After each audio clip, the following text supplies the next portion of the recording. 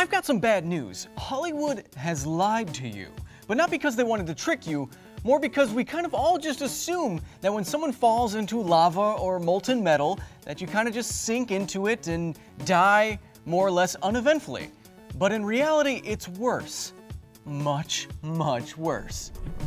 Yeah, kind of like this. Ah, yeah, it's kind of like this, I'm not thinking! So the reason why Hollywood has never shown you an accurate death by lava or molten metal is apparently because no one considered density, or how much mass of something is in a certain amount of volume. Molten metal and lava flow like water sometimes, so you should sink into them like water, right? Wrong. Density is why things sink or float.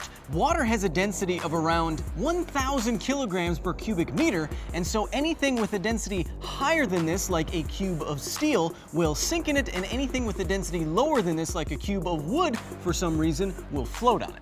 For example, the reason why a many million-pound tanker ship doesn't sink is because on average, its hull is empty space. It has a layer of steel and then another thin, relatively thin layer of steel inside of it. So if you were to take the density on average of a tanker ship hull, it's mostly empty space and it ends up being less dense than water, so it still floats. Floating or sinking in lava or molten metal means dealing with density like you would water.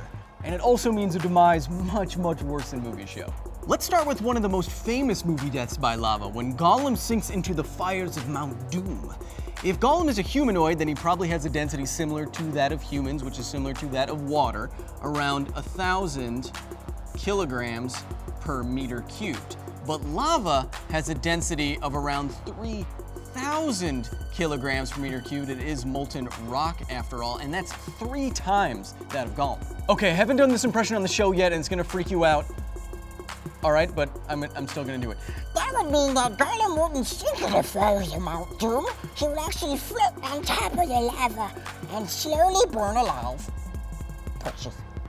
The same thing goes for the One Ring, but in reverse. Gold is incredibly dense, 19 times more dense than water and 6 times more dense than lava. So in this famous scene, the One Ring should immediately sink into Mount Doom, and Gollum should stay on top of the fires, burning alive in agony. Unless the One Ring had some kind of magic season. I can't stop. And that iconic scene from Terminator 2 Judgment Day? Yep, same problem. Oh no. Oh, I can feel another impression coming on. No, oh, come on.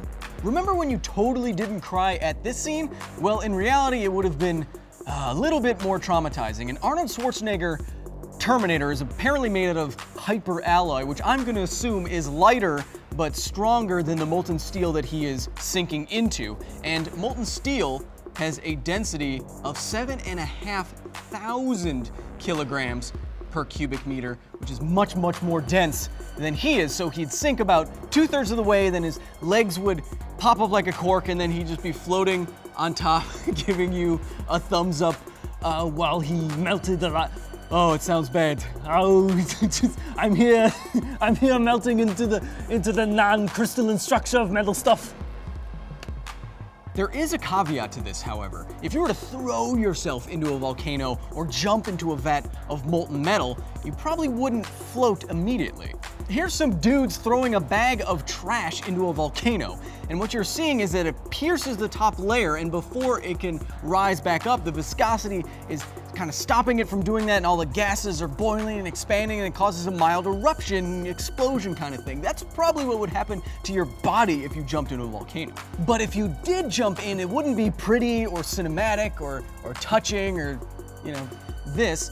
If you jumped into a vat of molten steel, for example, you'd probably go down through the top layer, but then pop back up like a submerged beach ball in a pool, and then you'd be just kind of floating on top, burning alive at many thousands and thousands of degrees. And then it gets worse. If you were floating on the top of lava or molten metal, then your skin would literally start to boil off, and then that layer of gas around your body would have you skittering along the top like a droplet of water on a hot skillet due to something called the Leidenfrost effect. I can see why Hollywood doesn't want to show you that. But if we're really being sticklers here, death by lava or molten metal would occur before you even hit the surface of either one of them. Because the surface is so hot for this stuff, just breathing in one breath of air would vaporize your lungs and burn off all the nerves on the outside of your body, and you'd already be on fire, and then you'd hit the surface and you'd break all the bones in your body, because even though this stuff is liquid, it's still rock and metal. So jumping into it would be like the worst belly flop ever.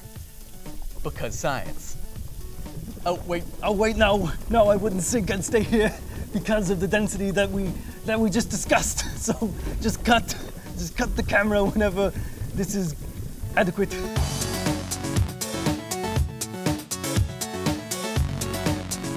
Thank you so much for watching. Guess what? I have a new show, and it's with one of my best buds from Nerdist, Dan Casey, who is too smart and clever and funny for his own good. And if you like him and you like sciencey stuff, check out our new show tonight called Natural Selection, where you, the fans, can come and vote on what we talk about and what wins and what's gonna go on to the next show. It's gonna be geeky and sciencey and fun. So check it out. You can find all the details on nerdist.com.